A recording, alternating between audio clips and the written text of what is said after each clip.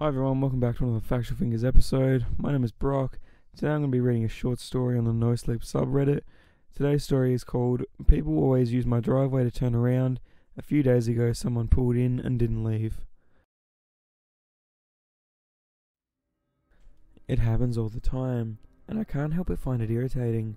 I live on the outskirts of town less than a mile away from a busy highway, and people pull into my driveway at all hours of the day.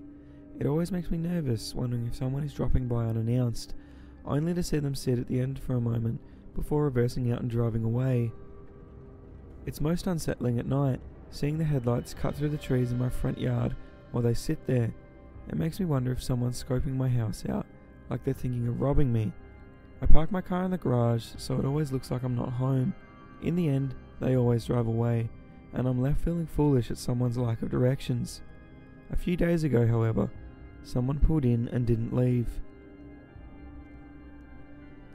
I stood and watched them from the window of my living room, peeking out through the blinds. The car sat there suspiciously, idling at the end of the driveway. I thought maybe they were lost and checking the GPS on their phone, trying to figure out where they missed a turn. I try not to be a total jerk about it and give them time to figure out where they're going before jumping to conclusions. But it was after 11 o'clock at night, and not only were they interrupting my movie, they were weeding me out. When the car stayed there for 5 more minutes, I started to get worried. I raised the blind and started waving to see if I could get some kind of reaction. The car continued to idle there, the faint trail of exhaust rising in the chilly night. Nobody turned on the dome light, nobody got out, nothing. I just stood there watching, wondering if I should go out there or call the police. Dialing 911 seemed a little ridiculous without even going out and seeing first, so I did something I really didn't want to do. I went to see why they were sitting there. I put on my shoes and pulled on a jacket. I brought my phone for light, or in case I needed to help them call a tow truck or something. I thought the best case scenario was maybe they got a flat tire and their phone had died and they were just too nervous to knock on my door. Like I said, it was after 11, and knocking on someone's door at that hour could be just as shady as watching them sit at the end of my driveway. Against my better judgment, I stepped outside. I could hear the engine running in the distance, along with a few chorus crickets chirping in the night. It took me a few seconds to get the courage to walk out there. The driveway is pretty long, and it's really dark. Everything feels scary in the middle of the night, especially with no neighbours close by. I swallowed hard and started walking, keeping my eyes on the car as I walked over. I turned on the flashlight function on my phone and tried to keep a steady pace on the way. Gravel crunched under my feet and my palms started to sweat. Maybe they were drunk and fell asleep. Maybe it was a couple of young kids lost on a late night out. When I got about 20 feet away, I got a sick feeling in my stomach. Something felt off, especially when I could see the driver behind the wheel. They were only just looking at me, like they were frozen. I could only faintly make out their eyes, a pale visage within the darkness of the front seat. "Hello?" I asked aloud, trying not to sound as nervous as I was. No response. The driver didn't even blink. I took a couple of steps closer, trying to see if there was anyone else in there with them. The urge to call the police itched at me more the closer I got. "You lost? This is private property," I called out again, the features in the driver's face looking more unsettling the closer I got. I could only see their eyes, their nose. Why couldn't I see anything else? Why weren't they moving? The headlights were blinding, making it hard to see. I kept pushing forward, holding up a hand to try and block so I could see. I had no choice but to get closer and try to get around to the driver's side to get a better look. More crunching footsteps and their car getting louder. The driver didn't move a muscle, didn't motion to me or anything. I realized I was holding my breath, the anxiety welling within me as I approached. The driver looked like a woman, her hands in front of her, holding the wheel, but it was so dark in there, I couldn't see her hands, only the unmoving stare. A strong feeling of foreboding radiated from the eerie car, and my body begged to turn around and run back to the house. Something was wrong. Very, very wrong. I walked around to the front of the vehicle, to the driver's side, and held up my flashlight to see them. They didn't turn to look at me. They didn't do anything.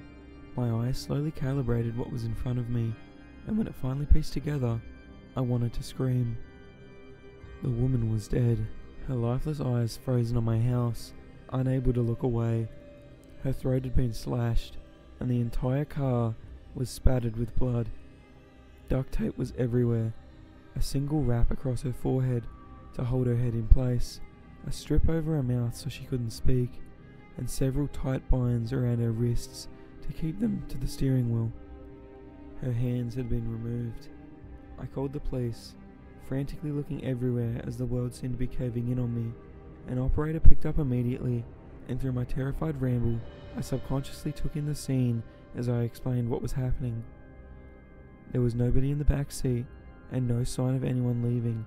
I started to panic more, looking in the trees and back towards my house, expecting to see someone watching. But there was nobody else, nobody except for me and the butchered woman.